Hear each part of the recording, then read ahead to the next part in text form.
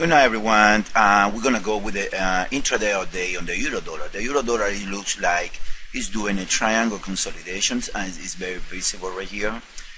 So far, I was thinking about that this can be A, B, C, A, high degree, 3 ways down, in other words, and then 3 ways back right here, and then from here a flat wave A, and then B, C, D, E, and E.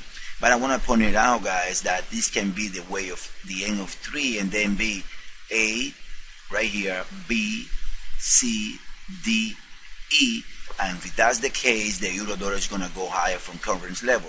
That's the reason that we took the trade the other day right here, and we're going to keep holding it, because I mean, if it's a triangle, we have no risk on it, and the triangle wave D should not pass the end of wave C. So technically speaking, I think that we find, and the euro dollar is gonna bust higher either way, and the target for the trades are 1456 and 4620. All right, guys. So that's the intraday and the euro, and get back with more intradays later. Thank you.